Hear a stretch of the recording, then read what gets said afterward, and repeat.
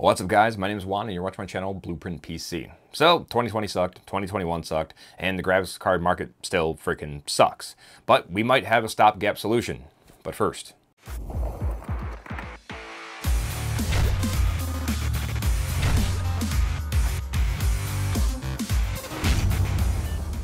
This video is brought to you in part by NVIDIA. NVIDIA is a leading manufacturer of high-performance PC hardware, including their well-built, budget-friendly CYBERBRON and MARBLEBRON series of power supplies, along with their new LIQMAX 3 series AIOs, now available in white.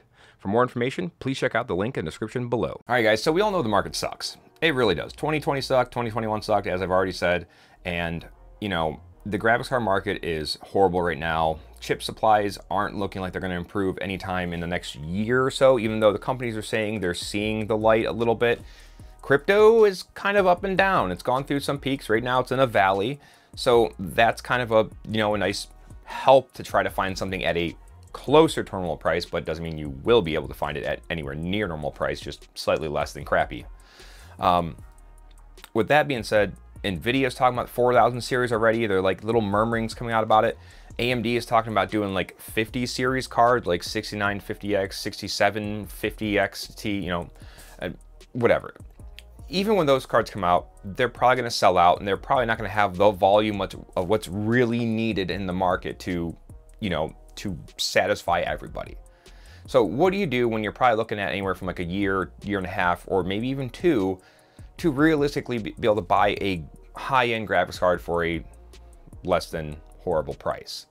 Well, you jump towards the classics. One of those is NVIDIA's 10 series.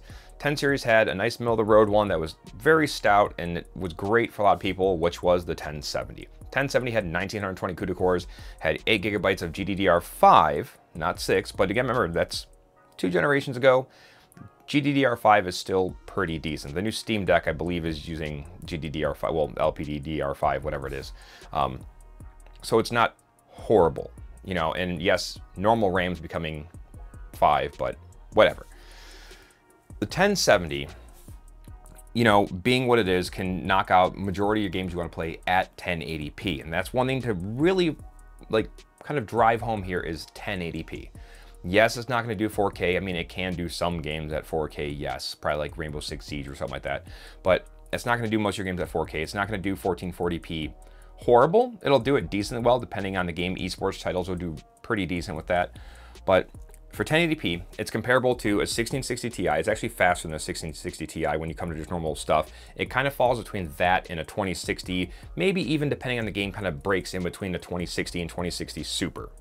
So what I have here is actually the MSI Aero, the ITX single fan version of the 1070.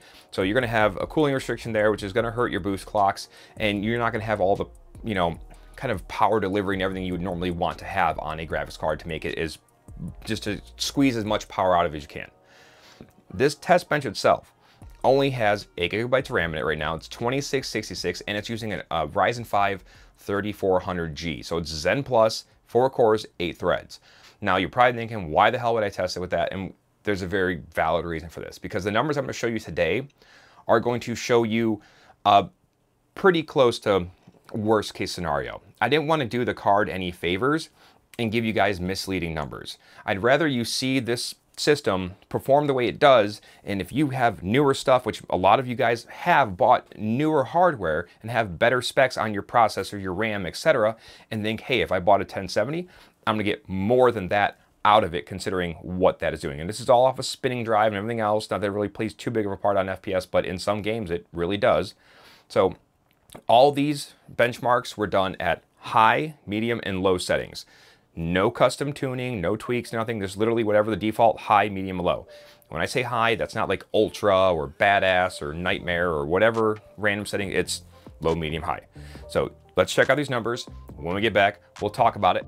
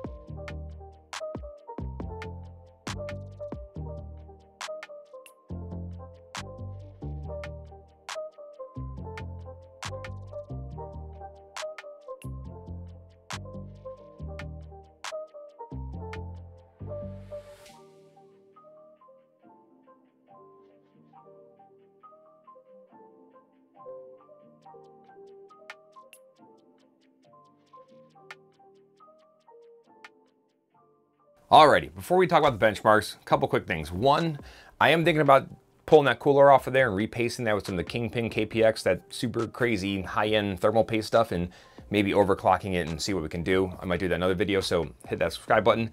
So, another confession with that card is actually that's been in my VR rig for probably the last 9 months to a year, and it holds its own. I've had no issues playing VR with that. And if you know anything about VR, it can be very demanding in a lot of different ways because you've got 2 images and things like that it's trying to relay, and plus if you're also showing it on the screen, etc., they get kind of abused sometimes depending on the card you're using.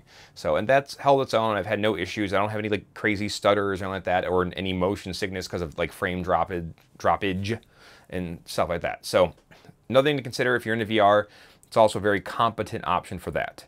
Now, not saying you have to buy the first one you see. I don't recommend you buy the first one you see necessarily. If you are looking at used options, please take all steps and measures you can to protect yourself, whether it's you physically if you're meeting somebody or just your financial means at that point in time, because there are crappy people out there in all formats, whether it's Facebook Marketplace, eBay, whatever. Find a safe place to meet if you're meeting someone. A lot of police stations have little meetup sections, whatever. So that's something you can check out there. That's personally what I do anytime I buy something used. And if they don't want to meet me there, then I probably don't want to meet them anywhere else. So that's perfectly fine with me.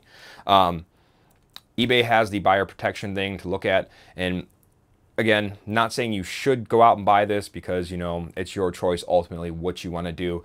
But I do think that a 1070 is a viable option for anyone in the market here who's, you know, willing to, again, look at a stopgap option for $300 roughly, or a little over, versus spending $1,500 on something that's marginally more performant. Because if you're looking at like a 3060 for $900, you probably wouldn't notice much of a difference between that and a 3060 other than the fact that it doesn't have RTX. But even then, 3060, the RTX on that is going to be very limited, and when you use it, it's going to cripple your FPS because it's still not quite there yet. Just like a 3050, that's going to outrun a 3050 in any game for normal rasterization and things like that. Yes, that doesn't have RTX, but a 3050 will do very, very mild RTX, and that's hoping you're on playable frame rates at that point in time, depending on your resolution. So outside of that, guys, hope you enjoyed this one. Hope you found something useful. If you did, hit that like button, and yeah, hit that like and subscribe, and I'll catch you in the next one.